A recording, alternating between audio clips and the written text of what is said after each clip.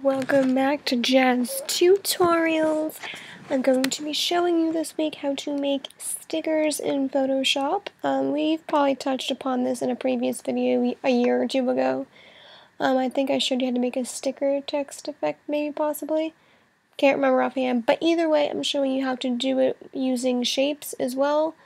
It's almost the same way, but just I altered it a bit so it's a little bit different and looks a little bit nicer. So I'm using a blue background just to show this, but you guys can pick whatever you want, do whatever you want, I don't really care. So I'm going to grab my shape tool. I'm just going to make a heart, because why the hell not, and put it wherever the hell I want. Alright, so with that now done, I'm going to make that a layer.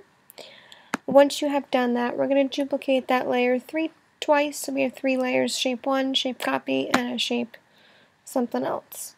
So I have a shape 1, a shape 1 copy, and a shape 1 copy 2.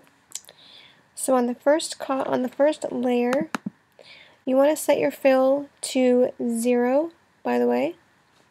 And then we're going to start with Bevel and Emboss settings, because that's the easiest way to go. So I have an inner bevel, smooth technique, a depth of 100%, a direction of up, a size of 10. Do not use global light on this, so just go 79-degree angle and a 37-degree altitude.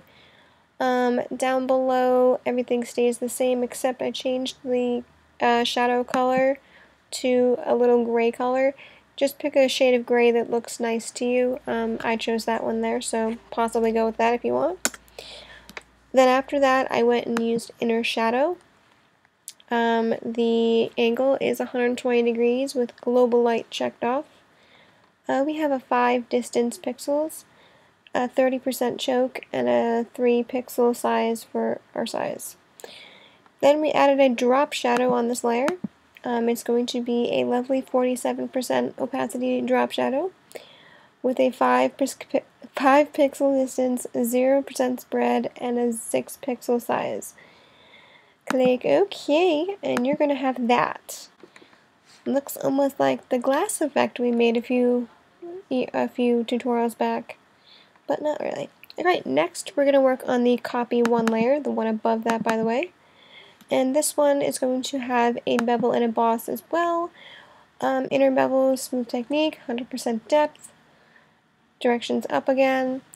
My size on this is 3 pixels, my soften is 2 pixels, no global light, negative 153 degrees, 69-degree altitude.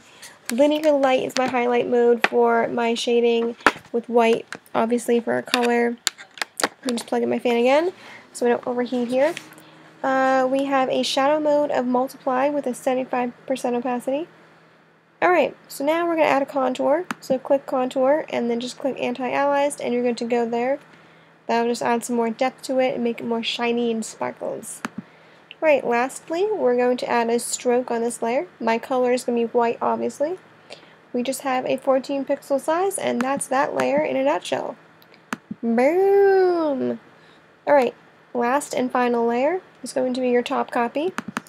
And this is going to pretty much put it all together. So, again, bevel and emboss settings. We have inner, smooth, and a depth of 100, direction up. Size will be 7. Soften is 0. Again, no global light is needed, so we're going to have a 170-degree angle, 69-degree altitude. 69, oh yeah. Just kidding. Anyways, check off anti-aliased on this one. Screen for your highlight mode, and shadow mode is multiply. Standard there. Next, we're going to go and add an inner shadow. Multiply with the black color chosen. 35% opacity on this one. 120-degree angle with some global light. We're going to have 0 for the distance, 0 for the choke, and a 5 pixel size. Last but not least, we're going to add our color. So this is where you can get creative, pick your color. I'm choosing red because it's a heart, but y'all can pick whatever you like. And as soon as you do that, you're going to have that. Oh my god, it's a sticker! Woo!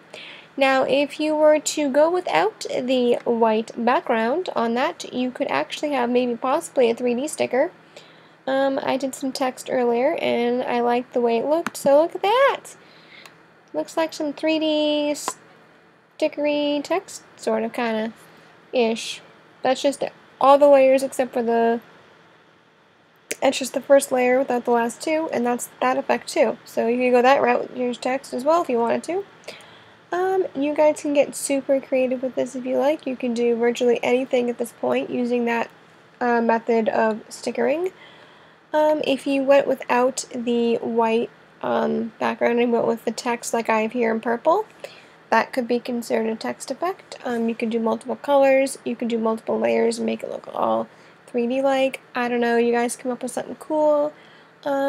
If you want to share some creations with me, you're welcome to share them on Facebook. You can share them via Twitter, you can share them via Tumblr, I believe, maybe possibly.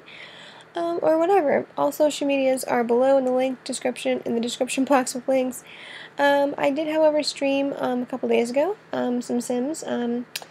Yeah, so I'll try and get back into streaming some stuff. If you guys have any cool streams you want to see, comment below. If you have any suggestions on this channel, do comment below as well. I will see you guys next week with a cool tutorial. Later on!